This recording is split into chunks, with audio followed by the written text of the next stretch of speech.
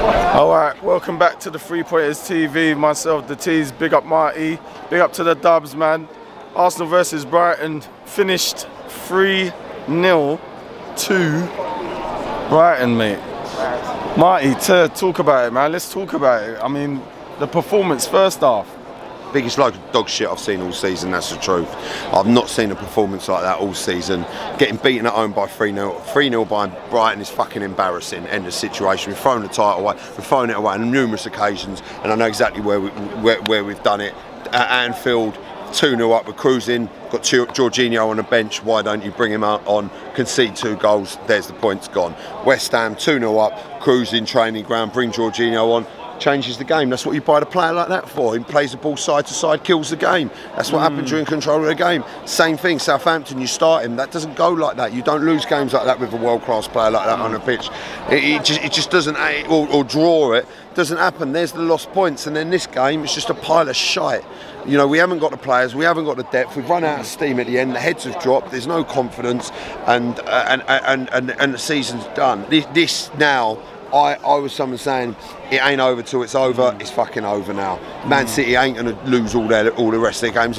That will not happen. There was nothing. Getting even just, you got to score 1 goal. Listen, I understand Brighton have done phenomenally well for the club that they are this season. They got battered by Everton last week. Exactly, and the thing is, and okay, they took Wolves apart 6-0, but the truth of the situation, we've bought some of their best players off of them, and we should have bought that Caicedo. That Caicedo was unbelievable. I've not actually seen him live playing, and he's a solid player. I don't know why we didn't just buy him as well. He's got to find a way to play Partey and Jorginho. I'm sorry, I cannot see how you can't play both of those players, but Thomas Partey ain't at the races, and when he come on, we capitulated. We fell apart. Do you think that's what it is, Mike? Do you think that, you know, it's the last the final hurdle? We play 3 more games just to put Man City under pressure. Listen. Reece Nelson, a player like Reece Nelson needs to be around world-class players. We've got too many young players, and we're not utilising the older, experienced players we've got. That's just how I see it.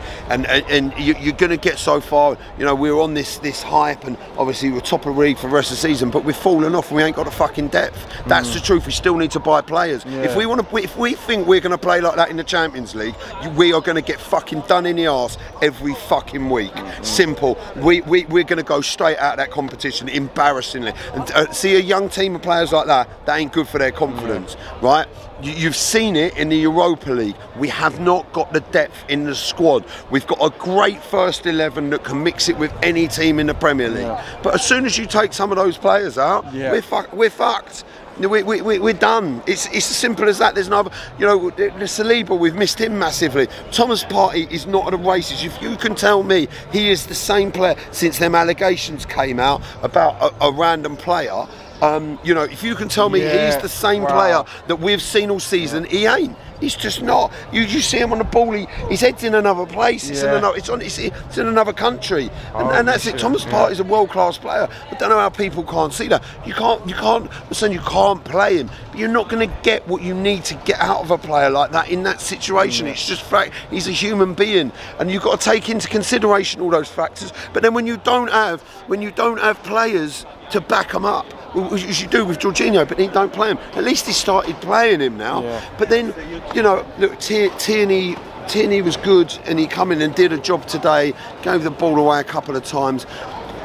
Gabriel Jesus never looked like he was going to, you know, there was one chance. He never looked like that was going anywhere near the back of the net. And to not concede any goals, this is the worst performance I've seen since a season before or a season before that. And some of those dreadful, shocking situations where people were booing, and you know, and one thing I fucking hate as well, which really pisses me off, is when, listen, if I could be 6-0 down, you've got people, fucking rivers flying out of the stadium. Don't buy a fucking ticket. If you ain't going to watch the 90 minutes, don't buy a fucking ticket. What's the point in coming here? After 75 minutes, you're going home. What's the point in that? And you wonder why we went 3-0 down. So those players, especially those young players, need supporting. You stay till the end of the game. And there's people that are begging begging to have tickets, and they're getting charged ridiculous money. But you've got these people that they're just flying out of the stadium like it's nothing. I don't like that. That's not supporting your team. You support them till thick and thin to the end. What's the point? What's the kind of point? What do you think? I want to watch 60 minutes of football.